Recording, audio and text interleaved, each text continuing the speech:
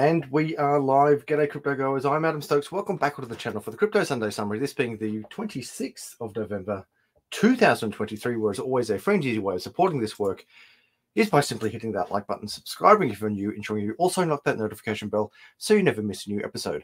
Also, watch out for the bots in the comments below. I'll never ever ask you to contact me via Telegram or WhatsApp. They are scammers impersonating me, trying to trick you. Please stay away.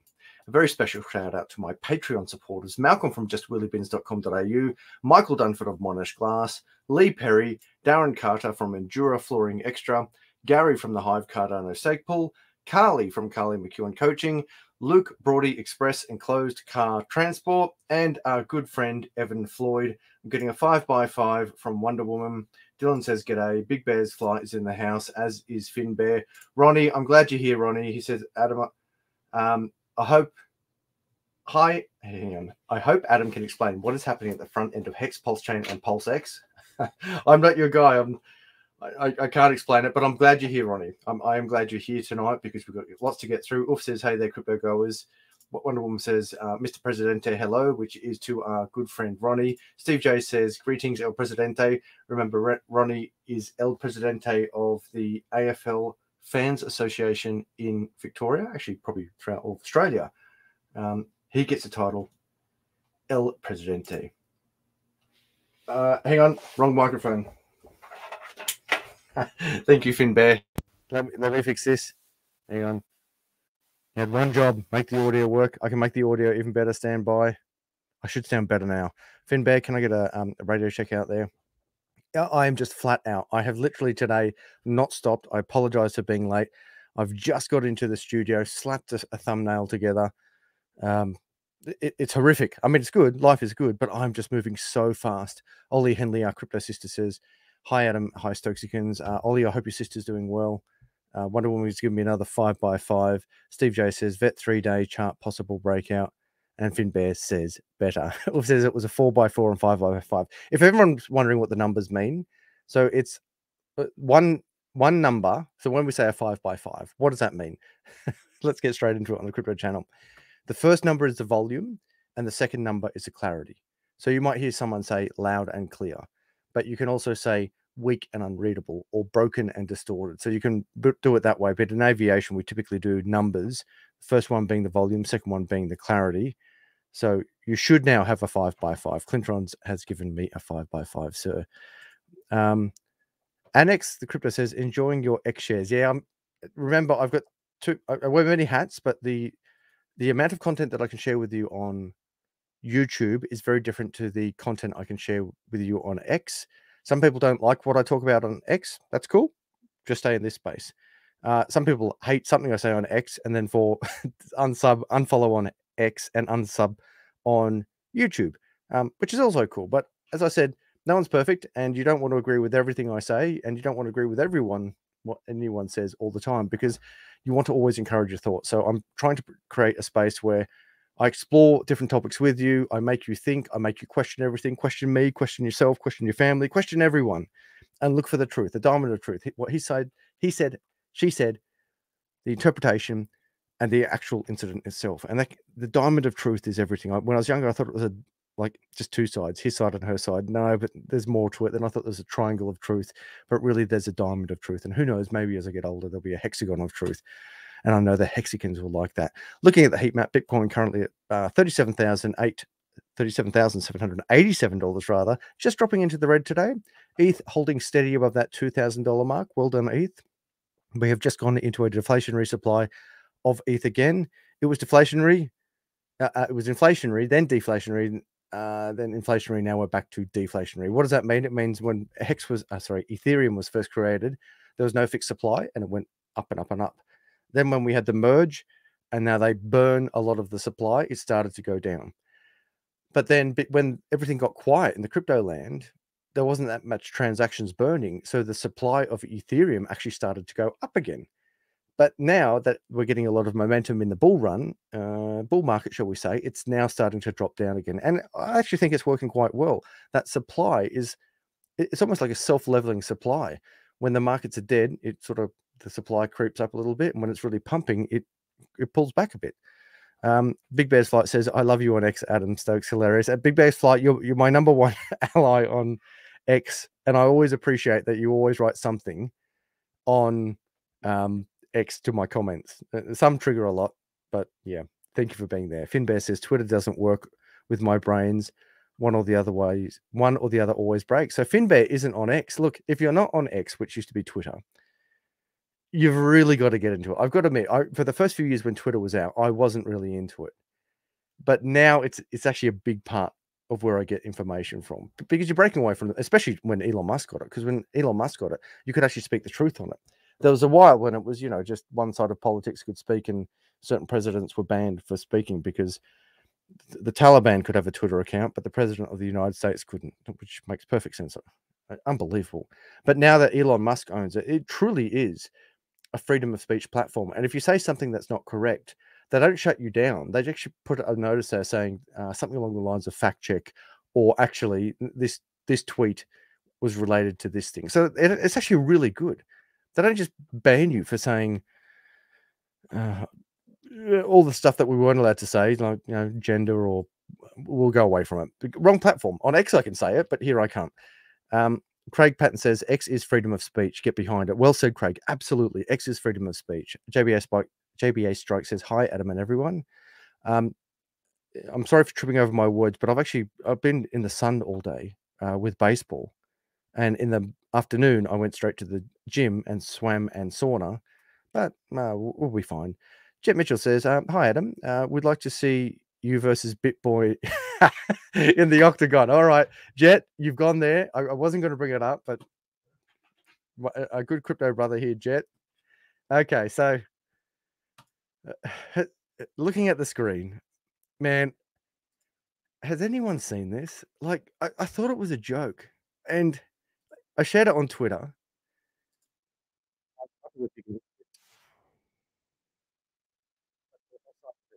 They're talking over each other. I just don't get what's happening here. So I thought this was a joke. I thought it was a meme. But you've got BitBoy here, or Ben Armstrong, because he doesn't like being called BitBoy, in a karate outfit, pretending to, well, not pretending. He's actually doing karate. And I thought someone must have made a meme about it. Someone must have joked about it. But it's actually legitimately serious. And now I think what I perceive is that he's now picking a fight with his former partner, as in not woman partner, business partner. And like I did martial arts for many years. I was on the state team for a while, and this is before my military training. You can just see, it's like for soldiers, if you see someone how they hold a rifle, the second they hold it, you can see if they're trained in it. It's just so obvious. And it's the same with all sports. You see someone swing a baseball bat or a tennis racket, those who know the sport, they know, well, this person's got experience. But when you see what this guy's doing and the way he's, like, watch the screen now, he's about to do a roundhouse kick. I think it's a roundhouse kick. I don't even know what it is, but it just reminds me of a fat little look at that. Oh man, it's so bad. But he's picking fights with people. Like, he wants to be violent with people. And I'm just like, what's going on here, man? Like, this was a guy that was like number one in crypto for so long. This is the guy who used to speak about family and church and God as he drive to church in his Lamborghini and looking after people. But now it's picking fights on the internet. And Steve J says, turn it off. I feel sick. Yeah, but I think Steve J, drag me out of this. It's all on Twitter. There's so much you're not seeing on Twitter. Attila says, BitBoy's videos remind me of those really old karate auditions on YouTube. Yeah, where the guy comes out and yells, I never lose, and makes a fool of himself. Oh, man. I tell you what, with that technique, you would literally stand back and just do a straightforward kick to the solar plexus and watch him collapse in a ball of bit fat. Annex, the crypto space, says Karate Combat has up only gaming, gamble without losing your 8 coin, but get to keep the fight wins. Oh, there's a lot of gaming coins. Okay, so it's probably a good segue into gaming coins. So, and Steve J's laughing at me for pulling me out of that hole. So get ready for the gaming coins. I think gaming coins are really exciting. Like the project I was talking about, and Mal, I have to register the platform, but I think gaming tokens, it's going to be really exciting because it's going to be it's borderline between gaming and gambling. And, you know, gaming, that's what you go to a poker machine and they say it's a gaming machine. No, it's a gambling machine. But when you go into the crypto space, you're going to see this really weird overlap of crypto, Web3, gaming, and gambling. Now, you might say everything that we're doing right now in the crypto land is gambling, and I'd agree with that. You know, life is a gamble. You know, do you go left or do you go right when you go down that street? Do you ask this person out or that person out? Do you get this career or that career? Do you get a degree in underwater basket weaving or engineering? Geez, it's so tough. Which one would you choose? But all of it is a risk. But when it comes to investing in crypto, you've now got part of it is a game, part of it is Web3, part of it is the future of money, part of it is a global reserve. But then some of it just owns it and says, right, we're just going to be a gaming coin and a gaming gambling coin. And I don't mean like a gaming coin like Decentraland. I mean just like Rollbit might be a good one to look at, or the coin I'm looking at with Chicken 10. I think all of these platforms, there's just so much that we don't know. Think about when the internet came out. Some of you can't remember, some of you can, some can remember better than others. So the internet came out and we didn't really understand what it was. It was like, is it this email thing? What's this internet? Then we had the dot-com bubble and everything crashed. And the dot-com bubble said, well, oh, the internet is kind of a bit of a scam. And I think it wasn't like 10 years later until you kind of had Google, and further on you had all the things. So Google, Facebook, Amazon, Netflix. Netflix was even further down. But that was years after the dot-com bubble. Years after the dot-com bubble. And now what's happening with crypto is that we think that we know what it is. So we think, oh, it's a daily trader. We think it's a global reserve. We think it's a gaming coin. We think it's a gambling coin. We think it's a scam. We think it's just a pump and dump. Well, it's kind of all of those things and none of those things, and the layer to all the things that are coming in the future. So it's a big rant to say, I don't even think we understand what's coming, just as we didn't understand what the internet would bring us when it first came out. It's only just getting started. Okay, let's get straight into the technicals. I'll just leave a little marker here so I can remember. Rove says, hi Adam, I'm a big fan of Red Fox and Mana. Red Fox has been around for ages and it's good. It used to have good staking rewards, and I do like Mana as well. I have a lot of Mana. I agree with you. Riley says, hi Adam, do you know why Unibright was delisted from CoinSpot? Yeah, so the main reason why a coin is listed from delisted from CoinSpot, or any platform for that matter, is when the volumes get too low or something happens that's too risky. So it's one of two reasons. Riley, it's because the volumes were too low. There was simply not enough trading of it. So it's like, nah, we'll get rid of it. Or something happened that compromised the project in the background. And what can also happen, and I can't substantiate this, but if that company has a big conflict with CoinSpot or Binance or Coinbase or CoinJar or all the platforms out there, they can actually say, we're delisting your coin. Because here's the thing. You could make any coin. You could make cable coin. There you go. Just make it. I just pick up something random on my desk and say, make cable coin. As long as you got it on an exchange, if you're the founder, you're making money. That's the real thing. If you want to, so don't now go into the next dimension of just instead of buying and selling. If you could make a coin, as long as you could get it listed, you're in for millions. You're in for absolutely millions. And I'm not talking about a DEX. I'm not talking about like something with Uniswap. I'm talking like a mainstream trading platform. If you could do that, man, you get millions. But it gets to a point where the volume's too low and no one's buying it. So the KEX or the SEX, however you want to describe it, CEX, centralized exchange, they cut it away and they say, no, it didn't do anything. But what's very good about CoinSpot is that if they stop selling a coin, you can typically still keep your coin there and sell it later. And that's very good. I do like that. Where I've seen with other exchanges where they say, we're delisting this coin now. If you don't get this coin off in time, we're going to cut it away. As in, you're going to lose that coin. So that's why, you know, if they delist it on CoinSpot, at least you can take it out later. I remember a coin that there's been a few coins that have delisted. And I've had them. And I haven't sold them straight away. In fact, I've sold them much later for tax harvesting. And I've still managed to liquidate that coin. So it is what it is. Yeah, Steve J raises Funfair. Yep, I've got a bit of Funfair. Solar Roller, 888 says evening Stokesikins. Thank you. Solar Roller. Underwater. Quintron says underwater basket engineering, maybe. Yeah, let's see if we can get that as a degree. The future degrees, they'll just get anything. Balzas Caddy says, hey, Adam, oi, oi, oi. Do you think it is accurate that the US and China government are top Bitcoin holders? US government, 207,189. BTC China government, 194,000. Okay, so only speculation. So part one, no, the number one holder is Satoshi. He has 1 million coins. So that answers part of the question. Number two, I would think that there'd be some used to be boys, so 18-year-old kids back in the day who mined crap loads of Bitcoin who would have more than that.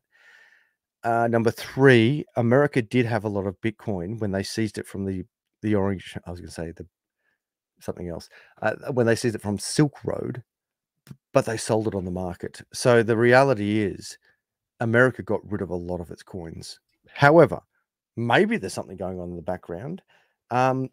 But 194,000 and 207,000 in the big picture isn't a lot compared to what others have. And noting that we think we've lost about 6 million Bitcoins, and the only way the only way we know that we've lost some coins is because people have admitted it. So those guys who had, I had 500,000 Bitcoins on my laptop and my girlfriend threw it out. So those ones we know and we can substantiate. We can see the on-chain analytics and we can have a human being coming forward and saying, yep, I lost these coins. The other ones we speculate they've been lost because you look on chain and they haven't moved.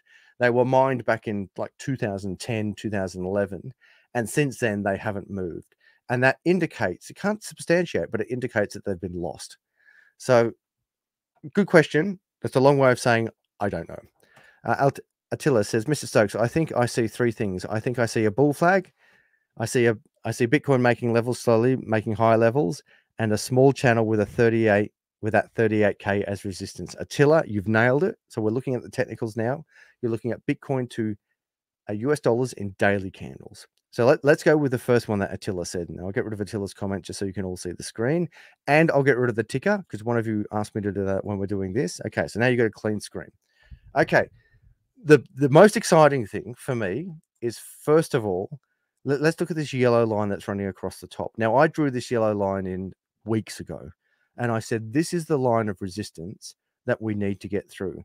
And you can see that it's tested it. It tested it once here, 1. It tested it again here, 2. It did it again here, 3. And now it's tested it again, 4. And what I say tested again, because I always, for my TA with daily candles on Bitcoin, I always give plus or minus 3 to 5%.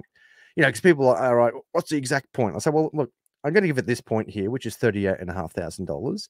And I'm going to say plus or minus 3 to 5%, because you got to have some room there. Now, if I drag this yellow line across, this line of resistance, hang on, I'll go back to my pointing tool. I'll grab that yellow line, I'll highlight it, and I'll drag it across, keeping it where it was. Now, you might say, well, hang on, Adam, it's broken through. No, because in fact, again, 3 to 5% is what I'm playing with. And we now have a red candle forming here. So looking at just gone green. But according to this data set, we're just testing this line again. But what does it show? It shows compression. We have a crap load of compression here. So I'm going to now bring up, I used to bring up my pitchfork, but when I'm on dark mode, because I know some of you, I know I'm in bed with some of you, as in you're watching this in bed. Settle down, kids. Nothing sus on this show. This is a family show. But what I'll draw, instead of a pitchfork, I'll just draw a parallel channel.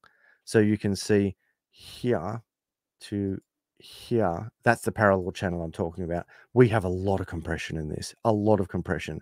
So it's like a pressure cooker where it's about to break out. Now, I'll just get rid of that for us. And then I'm also going to draw, sorry to get too much into technicals, but it's exciting stuff. What Attila was saying is he reckons he can see a bit of a bull flag here. Let me just change the color to that. Hang on. Trend line.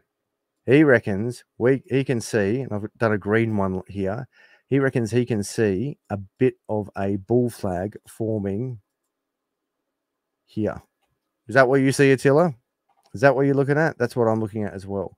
So we've got the testing the line of resistance of $38,500, not 1, not twice, not 3, but 4 times. We've got compression with it tracking sideways, and we've got a bit of a bull flag forming. but it's the masks aren't very big, and the masks aren't very big because the compression is so great. The compression is huge. If we zoom right out, like, let's go all the way back. Like, look what's happening here. You've got this big traffic jam where we are at the moment, and this big traffic jam where it's not doing anything except kind of tracking sideways is because of what's happening with BlackRock and the SEC and ETF. So straight into the news.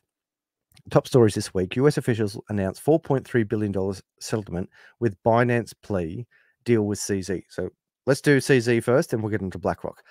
Binance and its co-founder, Changpeng Zhao, or CZ, have reached a settlement over criminal and civil cases with the United States Department of Justice. CZ will plead guilty to one felony charge as part of the negotiated agreement. It happened so quick. You think how long FTX took? It shows you how different this one is. Attorney General Merrick Garland, finally a name that we can just say with ease, announced a settlement claiming Binance policies allowed criminals involved in illicit activities to move stolen funds through exchanges. As part of the settlement, CZ announced on X, formerly Twitter, that he had stepped down as CEO and that Binance's global head of regional markets, Richard Teng, will assume the position. He added he was proud to point out that US officials didn't allege that Binance misappropriated fund or manipulated markets. Let me just pause on that sentence there. So the difference between, well, there's a huge difference between scam, bankrupt, fraud and CZ. But in case you're like, well, hang on, what's really happened here? In the first instance, Binance never stole your money, whereas FTX did. Binance never stole your money. The real allegation is that they were doing all of this movement of money and all value around the world, and some of that money may have been used for bad. Now, as we know, in the main financial space, that's exactly what banks do. If you start moving billions of dollars around the world, you can kind of get away with it. If you look at how money moves through HSBC and other big banking institutions, bad money is moved everywhere. And what do I mean by bad money? Money that's used for bad stuff. Now, what may have happened here is on Binance, the same thing happened. You've got billions of dollars moving through this platform, and maybe a few % of it was used by bad people doing bad things. And the truth is, I think that's highly likely. I think it's highly likely that all the money that goes around the economy, a few % of it is always used for bad things. And you look at the US dollar as an example. US dollars in cash, a massive portion of that is used for bad things. Remember the study that we did, or we know the data of, I can't remember the percentage, but there's a huge percentage of physical American dollar bills that are laced with cocaine because people were rolling it up to snort cocaine. Am I going to strike for saying cocaine? With rolling up $100 bills or $1 bills or any bills and snorting cocaine through it. You also have prostitution and drug dealing and all this other stuff that the US dollar is used for. And then you go, the biggest step is where it's used for, sending pallets of money to Iran or sending pallets of money to Afghanistan for the president to flee. So, or drug deals internationally. So massive amounts of cash, the US dollar, are used for bad things.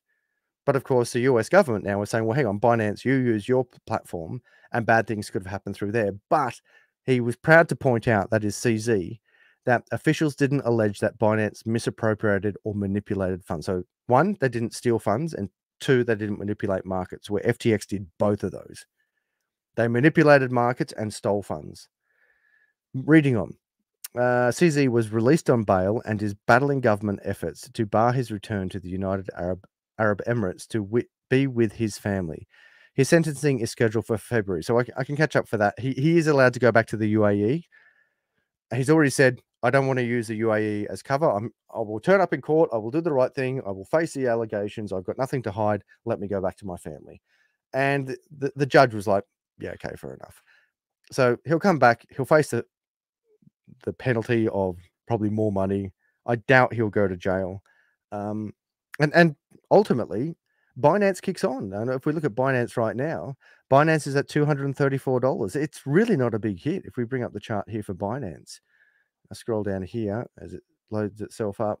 You're looking, we'll go to 1 month. So 1 month, here's the thing. So the price of Binance right now is $234 according to this data set. 1 month ago, Binance was $224. So to put things in perspective, Binance is now worth more than what it was a month ago. Think about that. You've just had the head charged $4.3 billion fine. He's got to appear in court next year. And the coin is worth more now than what it was 30 days ago. It's a testament to the coin. It is a testament to the entire ecosystem. And this is after everything that happened with Binance, with, US Binance, or Binance US was taken down. Binance Australia, they stopped the staking rewards.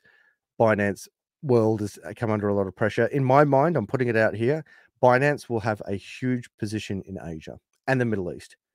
And I think this was just America saying, clear the way for American companies to dominate this space, but it won't take away what's going to happen in the future with respect to Binance in the Middle East, in Asia, and Western nations that will accept it, or at least allow you to do something on it. Now, for me, I took Binance off the crypto.land a long time ago, and the reason why I did is because I foresaw this was going to happen. I've been saying for years, it's going to be attacked. It's too risky. Pull your money off. And I made a really good call. I made a really good call on that one. And a lot of you took your money off Binance. I think you can still get it off. But if I were you and I had any money on Binance, I'd probably pull it off just to be sure. I'd just get rid of it. There's too many exchanges out there. Now, another thing that you guys need to do, you need to be ready for the bull run that's going to happen. So what you need to start doing is start registering more accounts that you can trade with. I will be launching another account that you can trade with on the crypto.land. So that's www.thecrypto.land, where you can do everything crypto safely on one simple and secure site. I only list the platforms that I trust. And at the moment, I've listed Bybit and CoinSpot. But because I'm an international community here, we are an international community, I'm going to give you more platforms. Now, the reason why you want these platforms, register now, get your KYC sorted, you get all your bank details listed if you're going to do that. Maybe transfer some stable coins. Not much, because remember, don't keep any money on a platform. Not too much. But what will happen is during this bull run, something will trigger very quickly. And someone will say, quick, go buy Cablecoin. And you'll say, where's Cablecoin? You look at CoinSpot and Cablecoin's not there. You look at Bybit, Cablecoin's not there. You look at somewhere and you don't have Cablecoin. And it's like, oh, it's on this platform. Luckily, I registered for it. And you can make the move very quickly. If you don't do it now, what's going to happen is when the bull run kicks off and someone says, quick, go get Pencoin, and you run out to go Pencoin, like, oh, which exchange is on? You ask Uncle Adam, and I'll say, it's on Blue Exchange. And you're like, yeah, I registered with Blue Exchange before because it was on the crypto.land, and I can buy that thing very quickly. So this is the time. It's just like, get ready for, I guess, going on a holiday. You start packing the car now, or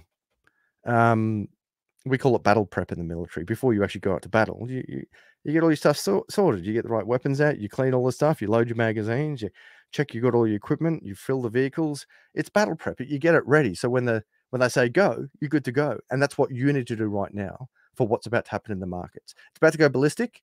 You're going to need to buy some coins very quickly that you don't have on the exchange that you use every day. So you want multiple exchanges. Just don't put too much money, or some will say don't put any money exchanges. Yeah, look, I do keep money on exchanges. Not much, not the majority, not much. But the reason why I do is because I've been doing this for a long time. I only do it on exchanges that I trust. And when I need to pull the trigger per se, bang, I can do it immediately. I don't need to worry about transferring. In fact, I can remember when Dogecoin was pumping. Here's a good example. Years ago when Dogecoin pumped, no one could buy it. And the reason why no one could buy it is because most people hadn't registered on an exchange, and the whole ecosystem got clogged up. And some people saying, oh, that's a scam, and that's a scam. No. It's like literally a massive traffic jam. There's like 1 million cars trying to go down a single lane highway all at once. It couldn't handle it. But for me, because I was already in position, I'd already made my move, and I'd already put my market orders in, and I already had a wallet full of it. It was no problem for me. I was like on the, transit lane going next to it, where I just went straight through VIP service. And it wasn't because it was me, Adam Stokes. It was just because it was me, someone who'd prepared and was already in the exchange. Because remember, Dogecoin, when that pumped, that actually brought a lot of new money into the space. People who were never in crypto, they're just like, oh, Wall Street, what was it?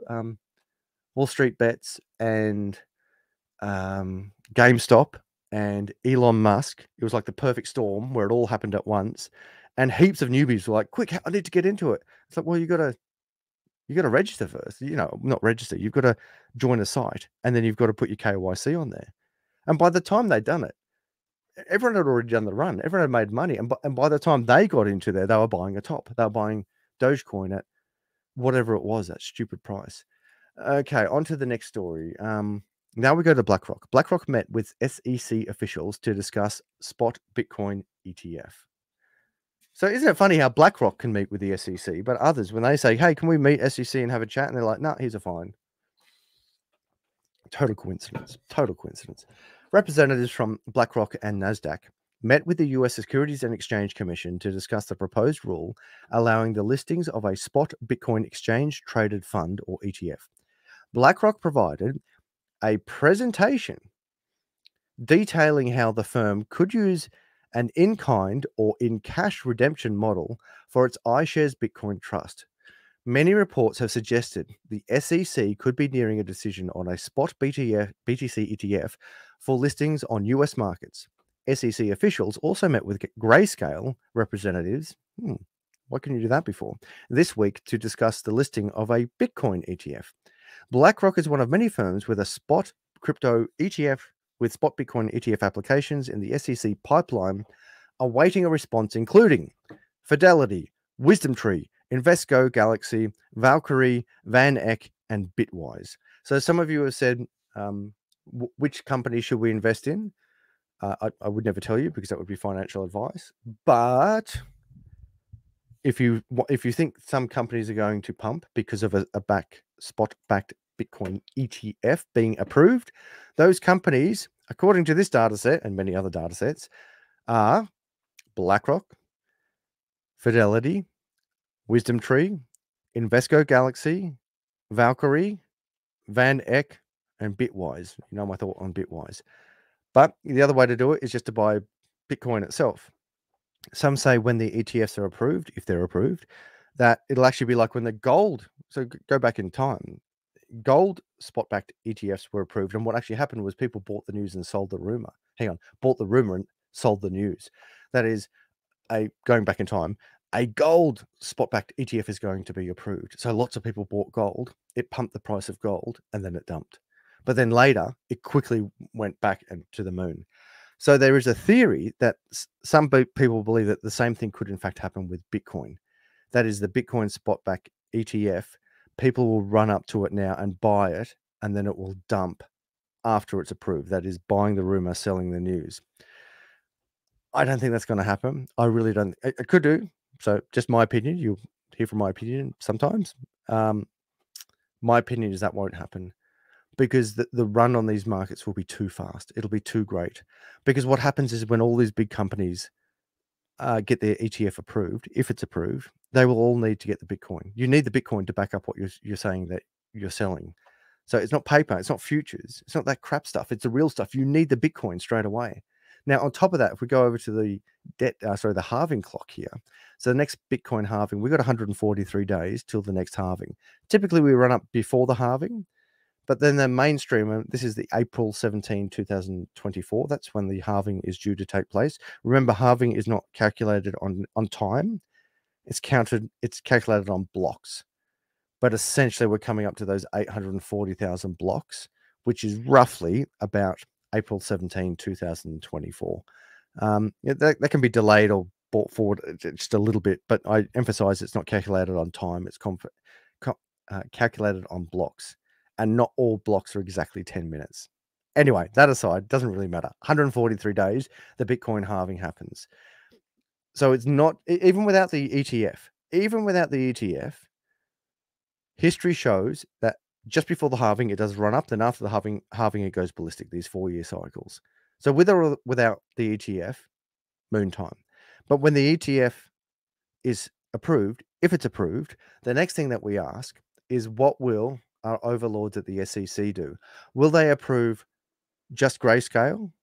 Because who else isn't there? There's two missing here. Who's missing? ARK should be in there. So where's ARK Finance? Because they were the first ones to put their application in. So will they approve BlackRock or ARK or both or all at once? Will they stage it? And I reckon, in my opinion, I don't think they'll stage it because I reckon they'll be sued. If they let one company go first and not all the other companies, particularly if someone dropped the line like BlackRock, because America is so litigious, I think there'd be a very good case to sue the SEC to say, you slowed down our hang on. First of all, we were in first. Then you put someone at the end of the line. You allowed them to jump forward. They got the market share. We have now lost trillions of dollars in business because you dragged your feet. So what's the alternative? The alternative is there's three outcomes, just to be clear. One, it's denied and no one gets an ETF. That's one outcome. Two, the ETF is approved and they do it in stages. Right? BlackRock, you're first. ARK, you get to go second. Then Van Eck, then Bitwise, then Wisdom Tree, then Invesco Galaxy, then Valkyrie, then Fidelity. That's the other option. The third option is that it's approved and they go, right, you're all clear to go now. And I actually think it's going to be the last one. So option one, it's not approved. No one gets an ETF. Two, someone gets to go first and they do a stage approved ETF. Or three, it's just a free for all. You're all good to go, ready, set, go, bang. And you can see a lot of these companies have already put on their tickers for spot-backed ETFs so they can go straight away. Now, I warn you about a scam that has just been coming out. There is a coin that's coming out, and you'll see the scam come out because it's a Wall Street meme scam. So remember I released a video about Wall Street memes being a scam? That was a coin. They've now replicated that model again, and they've made it a BTC ETF coin. So the latest scam is a BTC ETF coin. And how do I know? Because they wrote to me and asked me to advertise for it. And I'm like, and clearly my name as a YouTube commentator is on a database because this company sent me a thing saying basically exactly what they did for Wall Street memes. How much do you want? Shill this coin, essentially. They didn't use the word shill. They said make a bullish video on it. How much do you want? And then they gave me two options. One, we'll pay you per video, or two, we'll give you a massive commission for everyone that you bring on to this thing. And I'm like, man, these dirty pricks. But here's the thing.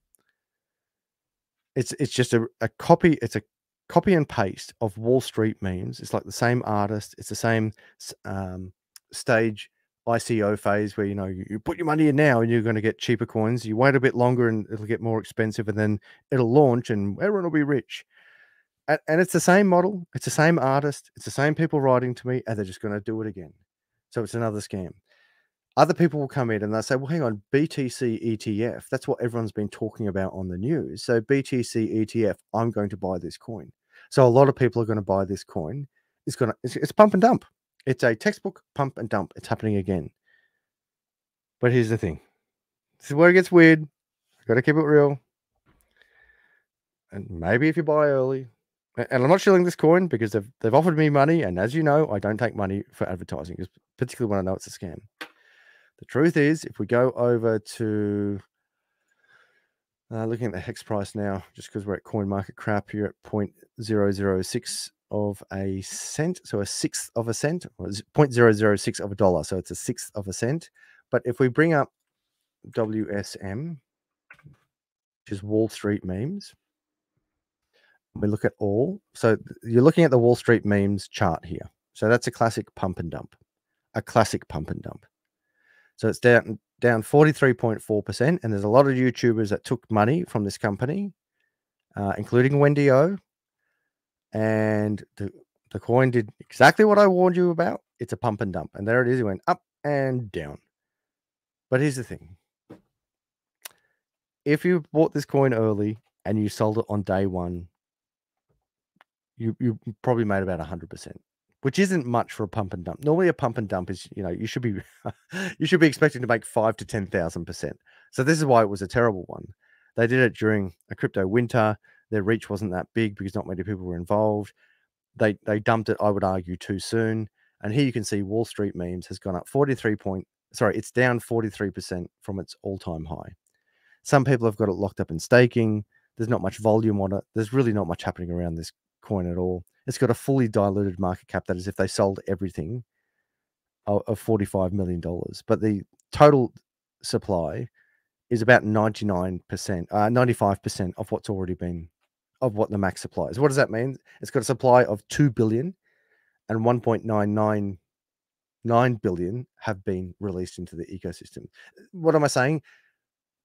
This coin is dead, but the new model, where they're doing the exact same thing again, is going to be a pump and dump. But I think the next one will probably be a better pump and dump. You know, I feel so dirty telling you this, but I got to keep it real. If you got in, you could probably buy, I think it's called BTC ETF or ETF BTC. No, I'm pretty sure it's BTC ETF. And it's just a cut and paste of what you're looking at here because it's got a good name. Newbies will come in, they'll see that coin, they'll get the email, they'll have heard about it on the news. They're like, oh, I heard about this Bitcoin thing, and I heard about this ETF thing, and I heard about BlackRock getting into it. Oh, this is the coin. And they'll get the coin, and it'll probably be 100% pump and dump. That is, it'll go up 100% and then dump. But maybe the new one will go up 300 to 400%. And this is why it's so difficult. Even if you know it's a scam coin, which in my mind, it absolutely is. But you could still probably make 100% of your money within, I want to say a few days, but that's not true because you have to put your money in now and then wait till it launches. And that can be a month. So the actual time that it launches and you dump it, that's a day or 2 days. But to get your money in early and then wait for it to launch, big risk. Big risk. These things are coming up, my crypto brothers and sisters. You've got to be ready for these scams. Wall Street memes is absolutely a scam, in my opinion. And every single crypto commentator that promoted this to you is disgusting. But what I'm telling you now is that they're doing it again. And even if you know a coin's a pump and a dump, those who've been in for a long time, you know exactly what I'm saying. They're like, yep, I know it's a pump and dump. Yep, I know it's dodgy. Yeah, I can make 100% easily. But if it's a real big pump and dump, you can make 5,000%. There's heaps of, what was that other one? I think it was Moonbeam. No, what was it? Moon River. Was that it? Moon River. I think that was it. The guy that's going to court. I can't remember. Moon River. A massive pump and dump. Help me out. River. No, was it Moon River? Maybe it wasn't Moon River. But the guys are in a court. Maybe it was. Look at that. Oh, God. So what it came in at about $160, went all the way up to $427, and is now $6.90. No, I think it was another one. The guys are going to court for it. But you know, if you can read these charts and you can see what's happening in there, doesn't matter if it's pump and dump. If you know what's going to happen and you're willing to take the risk, it's not Moon River, the one I'm thinking about. What was it? Safe Moon. That was it. Let's look at Safe Moon. Safe Moon. Is it Safe Coin? Not Safe Moon. It's been taken down. So Safe Moon is gone. That was the one. I think it was like, what was it, 20 or 30,000%? It was like insane, and it was a full scam. It was a full pump and dump, and the guys are in. They're either in jail now or they're being held in custody. But the truth is, if you had got in there and bought it and run it up and sold it at the top, even though it was a scam, you could make a lot of money. And this is where crypto is not so black and white. It's not. People want to say it's this or it's that. It's like, as I said at the beginning of the video, it's kind of all of it. You've got to really think in 4 dimensions. This is why I talk about politics here, and I talk about understanding human psychology. Speaking of human psychology, as I go on another rant here, you know what show I've been watching recently? I can't believe I've been watching it. It's trash TV, and it's so good. It's Squid Game. Now, not Squid Game, the series, but Squid Game, the actual game. It's on Netflix. And they do Squid Game with real people for real money. And I think it's every time someone is eliminated, they put, is it $100,000 into the kitty? Or 10,000? No, I think it's 10,000, but the prize pool is like $4.25 million. And man, I don't know what it is about this show. And I was thinking about it actually today when I was swimming, blowing big scary bubbles in my deep meditative bubble state. I know what it is. Why it fascinates me is because you can see the psychology and actions of people when that much money is at stake. That's what it was. I'm like, this is why I like this show so much. Because first of all, it's made very well. And Squid Game, I really enjoyed that, the real series. But now the Squid Game, where they've got real people playing for real money, they don't murder the people. They just get a little explosion happens on their chest and then they're eliminated. So don't worry, they're not killing them. But they're taking it really serious. They're taking it really serious. And, you know, people are crying. People are breaking down. People are getting scared. People are backstabbing. People are getting violent. And it's all over money. And it's like, wow, watch what these people are doing with the amount of money that's going around through this space. It's insane. It's incredible. Next article, Bitcoin user pays 3. Oh, yeah, this one. I heard about this. Bitcoin user pays $3.1 million transaction fee for 139 BTC transfer. This can happen to the best of us. Remember, if you haven't been scammed in crypto, you haven't been in crypto, but equally, even this isn't a scam. This is just not checking the transaction. A Bitcoin user paid $3.1 million in fees. I'd actually heard it was 1 million, but according to this data source, it's $3.1 million in fees for transferring 139.42 BTC. The transaction fee is the 8th highest in Bitcoin's 14-year history. A wallet address tried transferring 139.42 BTC to pay more than half the actual value of the transaction fee. The destination address only received 55.77 BTC. The mining pool, Ant Pool, captured the absurdly high mining fee on block 818,087. This is the largest Bitcoin transaction fee ever paid in dollar terms, knocking off Paxos September transfer of $500,000. Okay, so what happened here? This dude's transferring 140 BTC, right? And he didn't look at the transaction fee. Something went wrong where he did it at a maximum peak, or something came up and he was doing it in speed, and the miners said through automation, this is the fee of 55.77 BTC. And without looking, he's like, yep, cool, click. And 55.77 BTC is the equivalent of $3.1 million. In today's money, what is that in the future? Like, imagine I said, here's 55 Bitcoin for you to cash out in 20 years. Man. Now, for all you Bitcoin haters out there, I know you'll be saying, ha, you got ripped off. No. It's a part of crypto. Remember, Ethereum. So, all of you who trade Ethereum or anything built on Ethereum, think of your gas fees. You don't have to pay the gas fee that's offered at the time. Like at the peak of the bull run or the peak of traffic on the Ethereum network, when I do a transaction, I don't pay the top gas fee. Like if it's too much, I'm like, and I'm not in a rush, I'm like, no, I'll wait. I'll come back when it's less peak time. And some of you are my private students. I've talked you through this. I've got you ready to do a transaction. We're sharing screen. And I say, just wait and watch what happens. And the transaction fee just in 10 seconds can go $150, $12, $180, $170. It's just so random. There's no pattern. There's no linear. It's just the amount of demand on the network and how much you want done. And what happened with Bitcoin is that when you're doing that transfer, check, double check, recheck, and check again. First three, last three, and the fee involved. And if you don't like it, just go, no, I'll do it later. Or wait, reset, or refresh. 55.77 BTC. Now, there is talk that, and I doubt it will happen, but it could happen, is that Ant Pool, who captured the absurdly high mining fee, they could pay it back. They could say, look, the fee was supposed to be $10. We've charged you $3.1 million. We'll give it back to you. Or it could go the other way and say, no, we had a deal. We put the deal on the screen. You accepted the deal. You paid us 55 Bitcoin. They're gone. I think it will be the latter, but I have heard of mining pools in the past where miners have said, yeah, look, charging 50 Bitcoin for a few hundred Bitcoin to move, that's too much. We'll give it back to you. It could happen. I doubt it will happen, but imagine that. $3.1 million in fees. So slow down. It's like I said, when all of you get rich, remember I told you ages ago, and I'll tell you again, you're about to come into stupid amounts of money.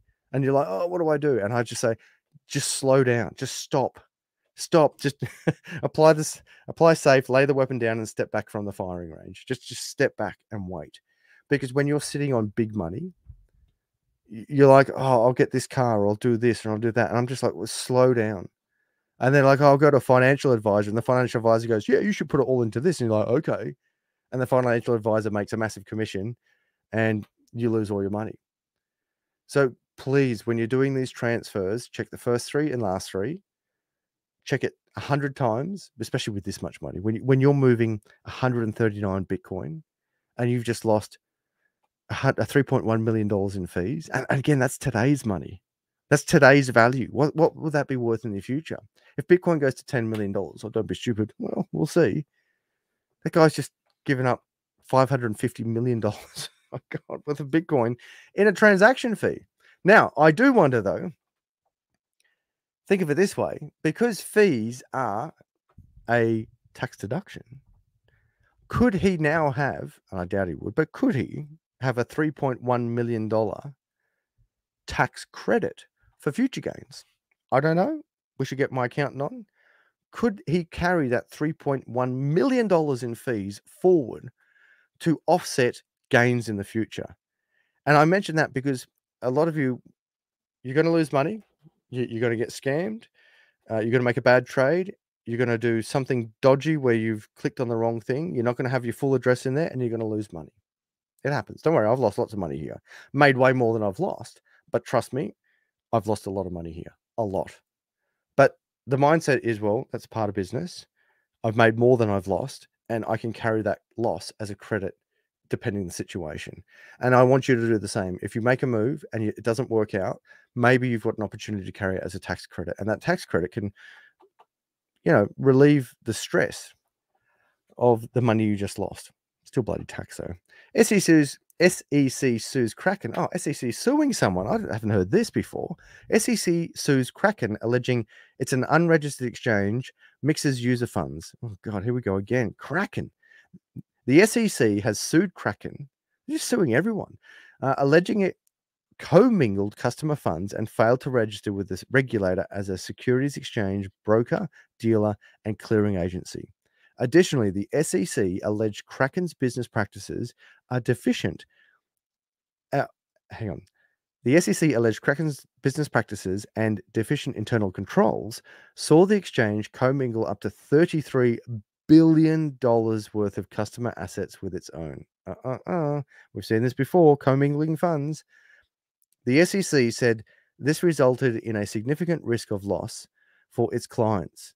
In a follow-up blog post, Kraken said the SEC's commingling accusations were no more than Kraken spending fees it had already earned, and the regulator doesn't allege any user funds are missing. Okay, so we don't know if it's true or not, but this is where I get angry, where the SEC accuses someone of commingling funds. So let's break it down. If you don't know what commingling funds is, that is, let's say I was a bank and you deposit money into the bank. I'm supposed to keep your funds there for you. Now, of course, banks don't have to follow this rule. This is why I get pissed off with the banks, because they actually do commingle funds legally, and they lend out money that's yours to someone else. That is commingling funds in the real essence of a bank. So hang on, I'll finish what commingling funds is. With FTX, people deposited their cash or whatever, stable coins or cryptos, onto the exchange, and that exchange should have just been held on wallets, just held in place on the exchange. But what Scam Bankrupt Fraud did was he took the customer's money and he commingled it with Alameda Research. And if you actually look at the business layout, it was commingled with lots of different businesses doing lots of different things. And the user's money was used for different things. They commingled the funds to dodgy up the books, to make other investments, to try and get really rich. They commingle the funds, and that's a big no-no. But banks do it, and banks can do it. They're not breaking the laws. They can take, in a real bank, what they should do, they should only lend out money that's theirs. So, a bank could make money through interest payments. They could make money through fees. They could make money through late fees as well, and transaction fees, and all of the fees around banks and the interest around banks. And if they lend out just that money, yeah, that's okay, because that's their money. But they don't do that. And this isn't a conspiracy. This is what they actually do. They actually commingle all the funds. They commingle your savings deposit, their savings deposit, that loan, this loan, that loan, and then they go and lend it out to other people, or they invest it in other things. And when it all falls to pieces and it's like, we got no money, the government bails them out. That's what happens. Like, really, think about it. If banks weren't commingling funds, they would never need a bailout, ever. Ever. They would say, right, we've gone bust, but we've kept all the saving deposits of the creditors, which is you and me, mum and dad, everyone who's put money in there as a savings deposit. Yep, we didn't commingle those funds. We didn't fractionally reserve lend against them. Everyone's deposits are safe. We're out of business, but everyone, here's your money back. That's what would happen if they weren't commingling funds. But because banks do and can legally commingle funds, when it all goes to poo, they're just like, hey, government, we screwed up. And the government goes, oh, well, you're too big to fail. And by the way, you're lending us money that you don't have anyway and we need. So, all right, we're going to bail you out with tax dollars. And when that didn't work or does work, and it's like, actually, instead of us, the tax man, paying it, how about you just steal money from people's accounts? And that's where a bail-in law comes. That's where they go to all of your savings deposits and they say, right, we actually don't have the savings deposits there. So we're going to take 50% out of everyone's account who's got more than $100, $1,000 or whatever. And we're just going to give it to ourselves. And essentially all they're doing is writing off, we owe all you customers $5 billion. We're just going to cut that in half. We only actually owe you customers $2.5 billion. Yet we're back in business. That's what it is. That's what banks do. And so here you have SEC, and rightfully so. I think commingling of funds should be cracked down upon onto old Kraken if it's happened, and FTX where it did happen. But why can banks do it? Really? Why do banks get to do it, but we can't?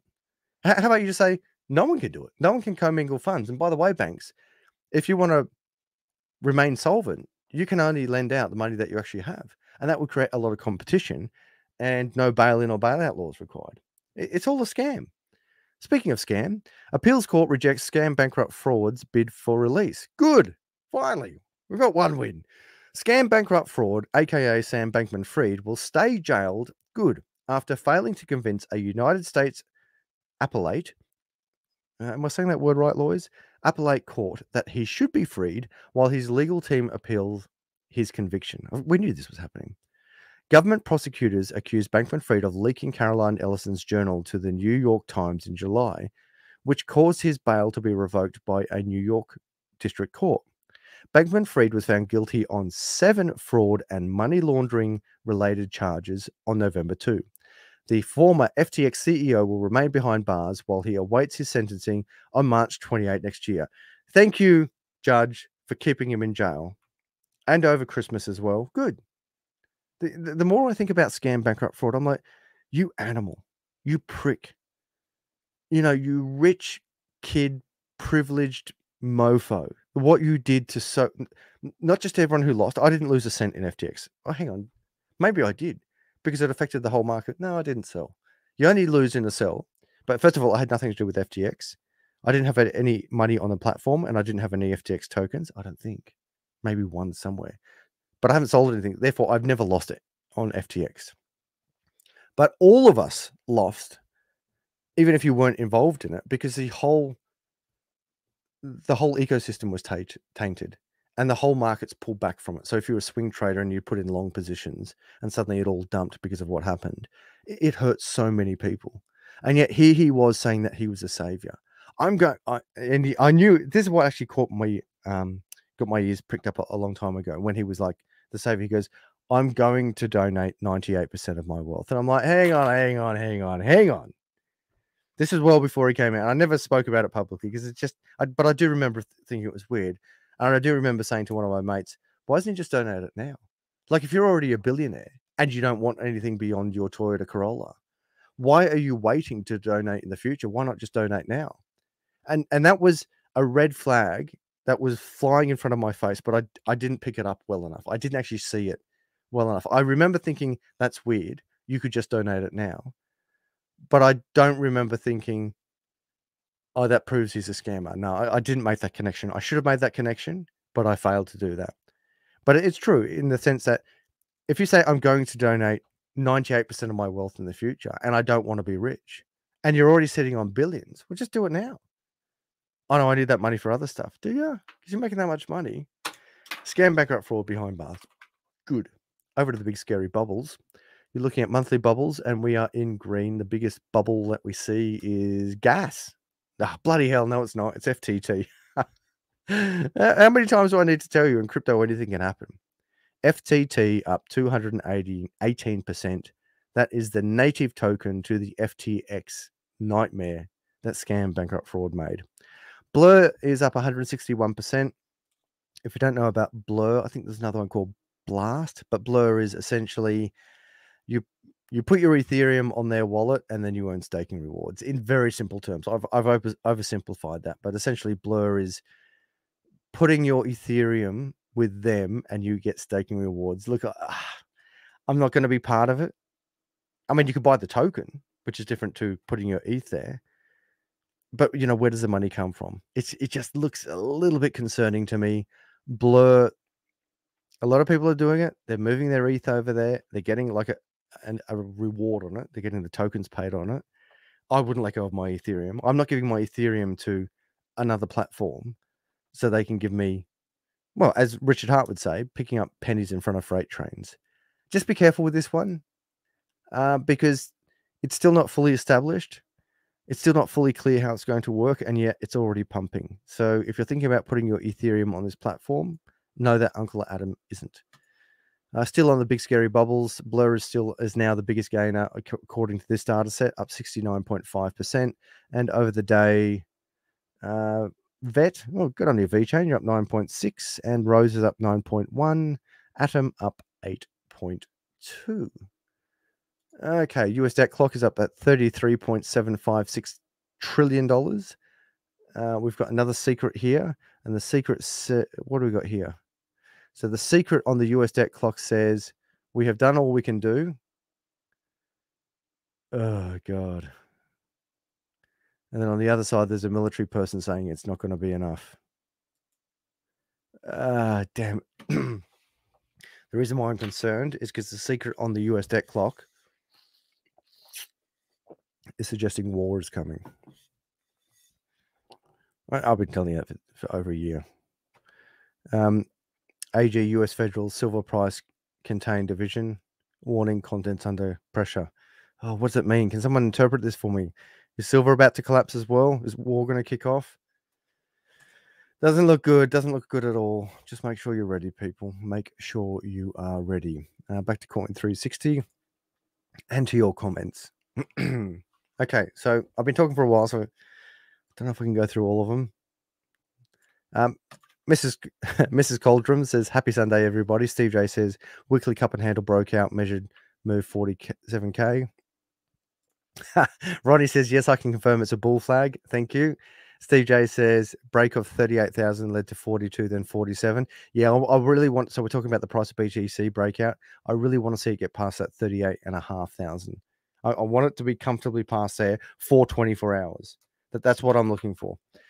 JBA says, I saw Safeart on American Finance Channel the other day. Good to put a face to the name. How is old Safeart? Jason Friskin says, when the rich screw the poor, they call it business. When the poor try to get justice, they call it crime. Ooh. And the police are the interface that prevents us stopping the injustice. Powerful words. Gaz, Binance new CEO is part of the WEF from my understanding. Oh, really? Okay, so from our agent in the field, Gaz is saying that the new Binance CEO is part of the WEF. Maybe that's what's saving the price of Binance at the moment. Actually, it's Binance.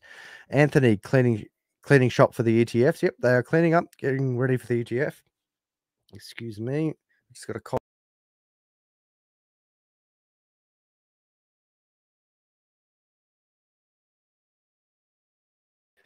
All right, I'm back. Rather than coughing in your ear. God, I'm dying here. Jason says, just wondering, Uncle Adam, if the bull market starts in earnest at the start of 2024, how long do you think the bull market cycle will last for? Good question. So there's two parts to this. One, based on previous data, about a year, a bit less than a year. However, other people have said this will be the last hurrah. There is a belief. It's just a theory. I don't know. So I'm going to tell you two things. Actually, I'll tell you three. One, we repeat what we've done on the other cycles, and it runs up for about 6 to 12 months, and we all make a lot of money, and then it all dumps. Two, the other theory is this is the last hurrah in the sense that this will, once these ETFs are approved and all the Wall Street boys get into it and the big money gets into it and the countries and the banks and all the investment hedge funds get into it, it's going to be bigger than Ben-Hur, and it's going to be the biggest bull run you've ever seen. That's one theory. The third theory is it's somewhere in between. Now, which one is it? No idea. I'm leaning a little bit more to this will be much bigger and a lot different. Because again, once the money comes in from the ETF, you've got main financial institutions investing in this. $1 trillion market cap is going to go to $10 trillion. A big call. What are we at? $1.4 trillion market cap. That's all the money in crypto at the moment. If these ETFs get approved, man, You just cannot fathom how much money is coming into these markets. So then the question is, will it pull back like all the other times? Great question. Steve J says, start using DEXs, not KEXs. Annex, the crypto space, says, MEXC I like. They offer me an advertising deal.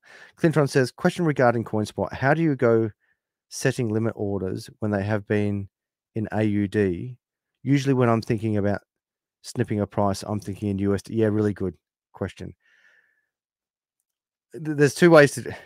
What I do, honestly, I just know it off the top of my head now. When you're converting from Australian to US, not exactly, because the exchange rate's always changing, but you know that roughly what it is. But the other way to do it, Clintrons, is essentially just have a calculator next to you, a converter right next to you on a separate screen, which is also available through the crypto.land, a converter, and you do the transactions just there. Look, remember, there's not one set price for all of these coins. And also remember, you've got exchange rates. Even exchange rates change. So you might look at the Australian to US dollar exchange rate with this bank, and it's different with that bank, which is different to this exchange. So not even that's black and white.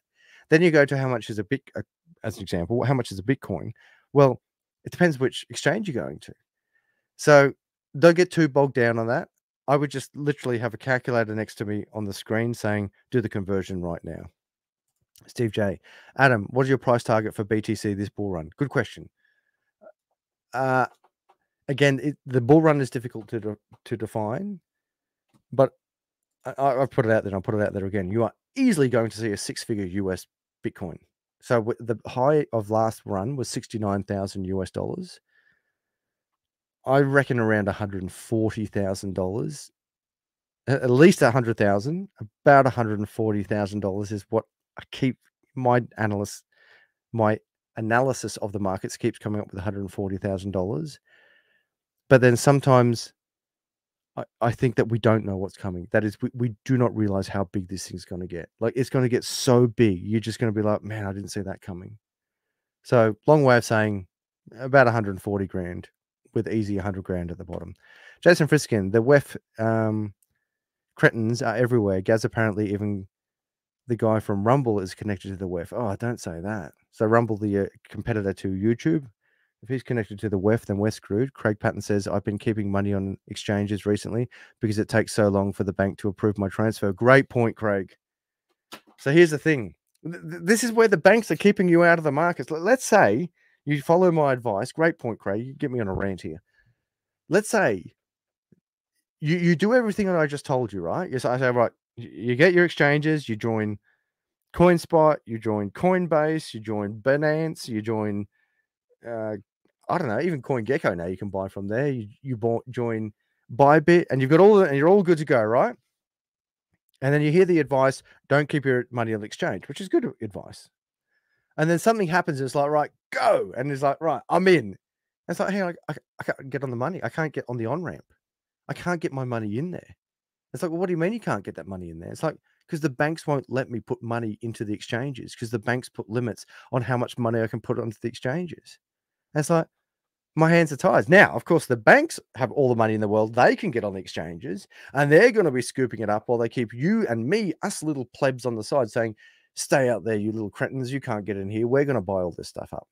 So the way to protect yourself from this is you get your stable coins and you put them on a hard wallet. Then they can't stop you. So that's how you get around it. There's always a way around it. We're always smarter than them. We're always a step ahead. Remember, the private sector innovates and the public sector regulates. And banks are the public sector. Why are they the public sector? No, they're not public servants. No, they don't work for a government agency, but the government departments give them the freedom to do all the stuff that they do. Fractional reserve lend, block transactions, shut down your competitors, lend money to the government. It's all one and the same. They say it's separated. No, it's all one and the same. The private sector innovates, the public sector regulates. And banks aren't innovating. They catch up on everything we're doing and then try to adapt it to their model and get control of it. So what we can do as crypto goers is you buy a stable coin, you pull it off the exchange and you put it in your cold storage. Then they can't touch you. Then when the bull run happens and you're like, man, I need $5,000 to buy Atom, as an example, you connect your hardware wallet, you get your stable coins off and you go shopping. That's how you do it. That's how it's done. Now that I've exposed the secret, they're probably going to shut that one down as well. Steve J says, difference is, Adam, there was no public ledger for gold. Yeah, very good. So we're talking about why the ETF this time will be different for Bitcoin is that you couldn't actually see the public ledger for Bitcoin. Really good point, Steve J. Bloody brilliant point. When it came to the gold ETF back in the day, first of all, you didn't really have the internet that we had now. And even if you did, there wasn't a ledger for the gold. How much gold was there and who was buying it? You couldn't see. But with Bitcoin, you can. Yeah, everyone can look at the ledger straight away. Julie, she says, hey, Julie. She says, hello, Adam. Just got back from New Zealand. Cruise was very cold and rocky. Just finished watching your streams. Loved all the rantings. Thank you so much, Julie. Hopefully you're listening to me at 1.25, 1.5, 1.75 or 2 times speed to get more crypto in less time. Guy, Adam, what do your chickens' eggs look like? I bought 100% organic free range eggs, and I'll be honest, although extremely fresh, the color was the same. The color was the same as free range supermarket bought. You have a pick, okay. So all of my eggs come in different colors. That's quite normal. Anyone who raises chickens, so we're talking about chickens here. When I lived in America, story time with Uncle Adam, I couldn't believe how white the eggs were. Like they're like too white. They're like a piece of paper white. So I don't know what Americans do, but it's like they bleach their eggs or something. It's weird. In Australia, our eggs are kind of more natural. Even if they were caged eggs, they're kind of brown. But I can get eggs, and this is how I know when my chickens are laying eggs, because I know which egg comes from which girl. I can see, like Clucky, old Clucky, she still lays eggs. This is like a 110-year-old woman giving birth. She still lays eggs. Not much, but every week she'll give me one olive drab egg. I've got another chicken who gives me blue eggs. I've got another chicken who gives me dark brown eggs. And the truth is, not all chickens, but most chickens give different colored eggs, especially when they're yours. Some are lighter, some are darker, but you can actually start to marry up which chickens with which one. And what's interesting is they're all getting the same diet. They get a very good diet. They're all in the same environment. So that's a long way of saying, Guy, that you cannot be sure when you're buying 100% organic eggs that they are in fact 100% organic. You know, as I said, the best eggs I get are probably from, well, they're obviously from my chickens, but the best eggs I get are the green and the blue ones. All eggs are essentially the same, but you know, you get to taste them better. But the green ones and the blue ones, the olive drab ones, and the blue eggs, when they come out, they're kind of cool. I don't know, that just seems to taste the best. Steve J says pump will be mammoth. Yep, this pump is, you don't know what's going to hit you. Benio, hi Adam. I can't help to think the SEC will delay the ETF and everyone is FOMOing in. I see a title change whereby the SEC is losing more than they're winning, but they can still delay. Just my thoughts. I think it's a fair thought, Benio. I think they could delay it a little bit further, but I think the courts have ordered the SEC to give ARK an answer in January. I think it's 10th of January. Steve, am I right? I think there's an order out there to say to ARK Finance. That's why that was weird about that article. They didn't mention ARK. I believe January, the courts have ordered the SEC, you will give them an answer. But of course, what's happening in the background? BlackRock. It's hard to know. Anthony says the higher the hash rate goes, the sooner the halving. Oh, yes, good point, Anthony. Yeah, absolutely. Craig Patton says, surely ARK goes first, or the SEC faces a lawsuit from Kathy and her friends. Yep, probably, but then they'll delay it and delay it and delay it and delay it, and the battle of attrition through the court systems. Steve J says, no public ledger allows for manipulation of the derivatives and of the underlying asset itself. Absolutely. Very good point. Jay says, there's now a chain link scam video on YouTube. Beware, folks. Okay. Careful when they say, I haven't seen the scam video, but I know what they do. Someone comes out and says, send us your link and we'll send you 2 in return. Don't ever do that. Jay says, good to hear you call it coin market crap. Yes, they are. Steve J, wait till they reveal the marriage of AI and robotics. It's coming. Do your own research. The marriage of AI and robotics. Oh, yeah. So AI into robotics. Yeah, I don't know if it was real, but I saw it could have just been a girl acting, or it was real, because who knows now? You don't even know what you're looking at when you're looking on the screen.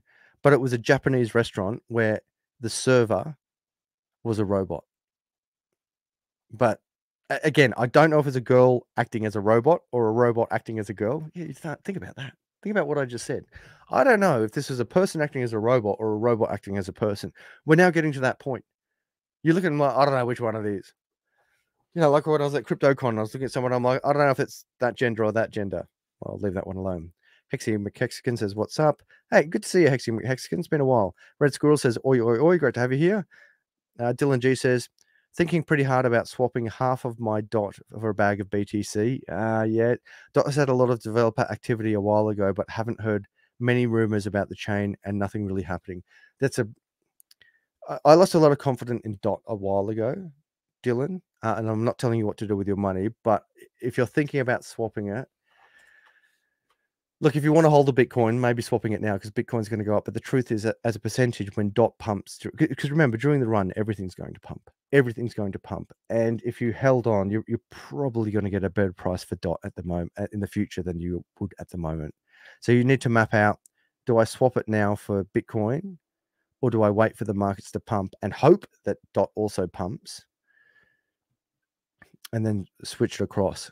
If it were me, so what I'm doing, I'm not telling you to do this, but what I'm doing, I'm not selling anything now. I'm waiting for the run.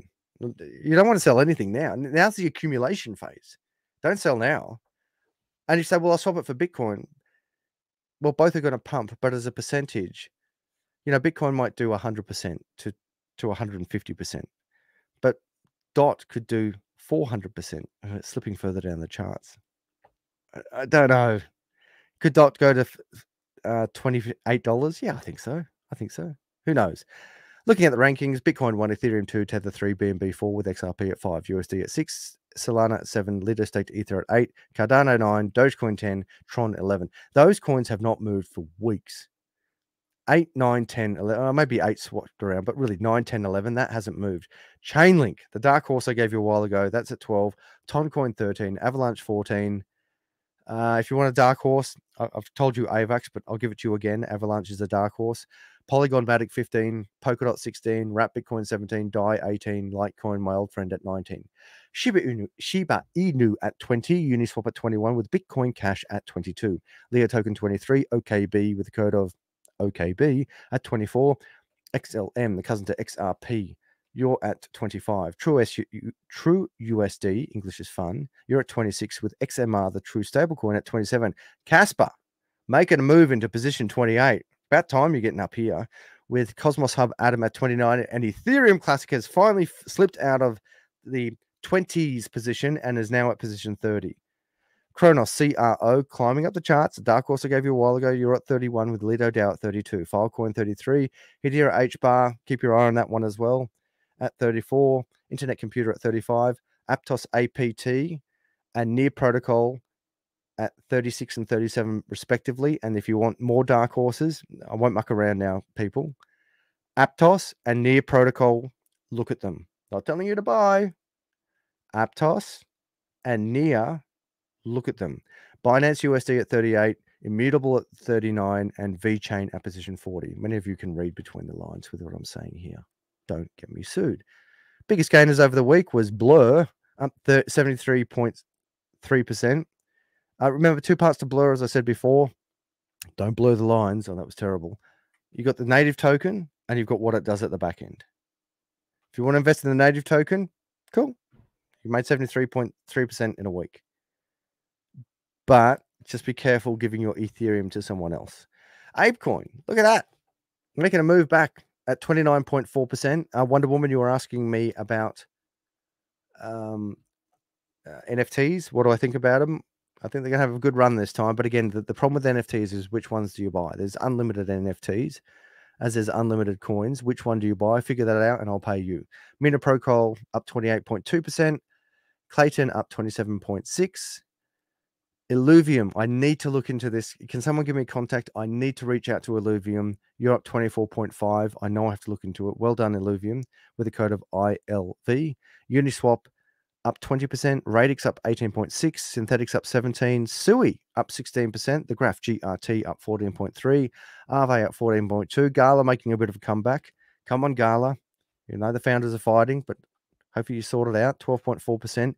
KuCoin up 12.2. VeChain up 12. Hey, founders of VeChain, I met you at the conference. Get back to me. I want to talk to you. I want to learn about VeChain. I love VeChain, but I want to see where they're at. The market loves them as well.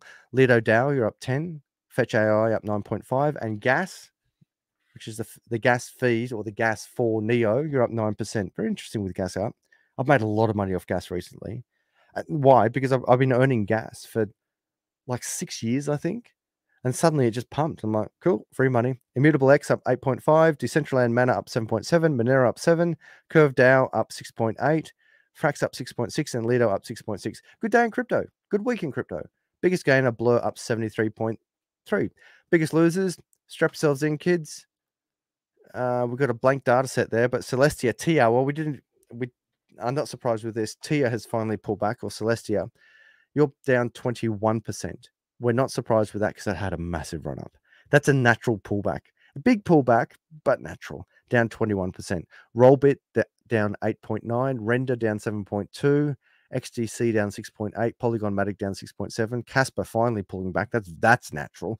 You're down 5.7. That's more than okay. Solana down 5.1. BNB down 4.3. Avalanche down 3.6. Thorchain down 2.9. And Phantom down 2.4.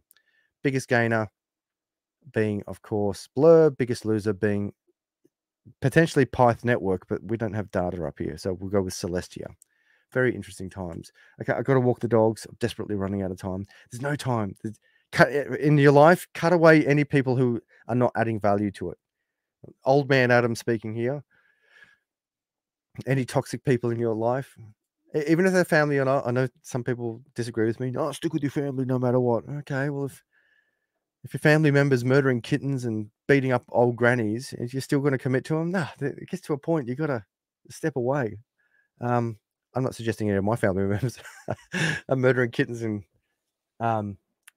bashing up grannies, but I do say, if you're toxic, you're out.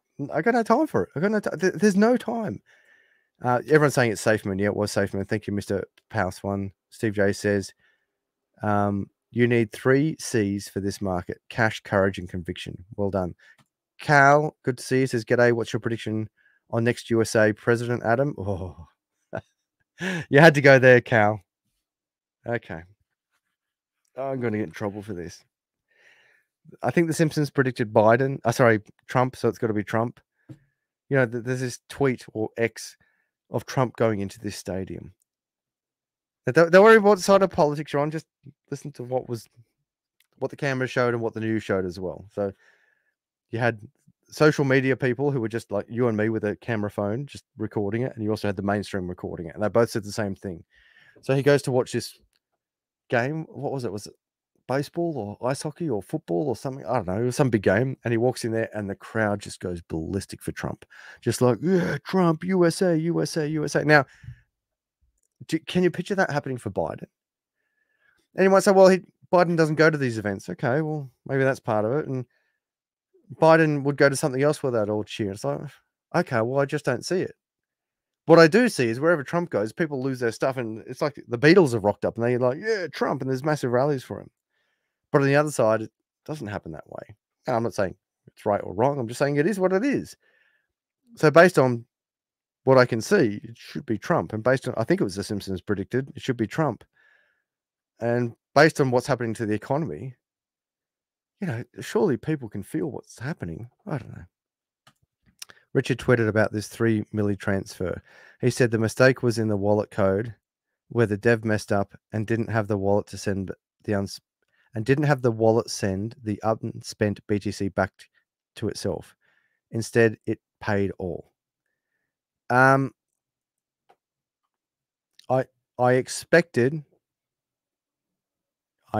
Richard Hart to talk about this. JBA Strike says, Adam, do you transfer BTC via Lightning Network or to your cold storage? Yeah, do a small test. So you should use the Lightning Network and you should do a small test. And the first time you do it, and then transfer it across. The Lightning Network's not so much to reduce, well, I guess it is to reduce the fees. It's to make it faster. For what you're asking, JBA Strike, you just do a small test first and then transfer it and then record the fees and then claim it on tax. Guy says, I believe they will still send the fee back. If it was a smaller miner, it would be lost a lot less likely. Yeah, I actually think they could send it back because it's ant pool. They're a big pool. They're a really big pool. I used to mine with them. Jason Mining says, yeah, banks only had a fraction of what they are supposed to have. Yep. Hexy McKexican says, SEC are the worst. They've already got 30 million from Kraken. They're trying to extort more. Kraken are more likely one of the good guys. Yep, probably. They got 4.3 billion out of Binance. What an idiot. Nelson, if you've invested in Luna, you're affected. You're talking about FTX. Yeah, I'd accept that. I don't think I had much. You can see how when FTX went down, it infected so many people. But yeah, Nelson, you're right. I don't know how much I had, but I think it was nothing. Simone says next to be locked up is Alex Mashinsky from Celsius Network. Yep. So you got Alex. Oh, and by the way, Do Kwon. So Do Kwon. So you got like the three amigos. You got Scam, Bankrupt, Fraud. You've got Do Kwon, and you've got Mashinsky. The three amigos should be locked up soon. Well, one of them's already locked. Actually, they're all locked up. Craig Patton says, call me sick, but I crack a smile thinking of SBF struggling in prison, that prison pocket fitting a few more ledgers daily. He's probably in a rich man prison, so he's probably getting away from it. Moving further down, running out of time. If you got something you want to say, give me a super chat. If not, I'm going to have to fast forward. You don't have to give me a super chat. I'm not asking for your money. It's just that when you give me a super chat, even if it's like for $1, if you can do that, it pops up on the screen and you get priority. Craig says, thanks, Adam. Night all. We're all signing off. I've got to go. I've got to walk the dogs. Remember, if you want to do anything crypto safely, head over to the crypto.land. Wonder Woman says, hit that secret message again. I can't about a time, Wonder Woman. And Clinton says, the Simpsons indicator is definitely flashing Trump. Yep. They keep getting it right. You think it's a joke, but they keep getting it right. Remember, if you want to do anything crypto safely, head over to the crypto.land, where you can do everything crypto safely on one simple and secure site that's reloading. I swear to God, the feds are attacking the crypto.land. There's no money you can put on the crypto land, so you don't have to worry about that. You can hit the like button. Pulse currently at a sixth of sacrifice. Hex at combined at 1.7 cents. Steve J says, have a good one all. Hit that like button. Thank you very much to my Patreon supporters. Just quickly, because you deserve another shout out. Malcolm from justwillybins.com.au, Michael Dunford of Monash Glass, Lee Perry, Darren Carter from Endura Flooring Extra, Gary from the Hive Carter and Estate Pool, Carly McEwen Coaching, Luke Broad Express, Enclosed Car Transport, Evan Floyd. I'm Adam Stokes. Thanks for listening. Happy investing. Go you good scary bubbles, and I'll talk to you next time.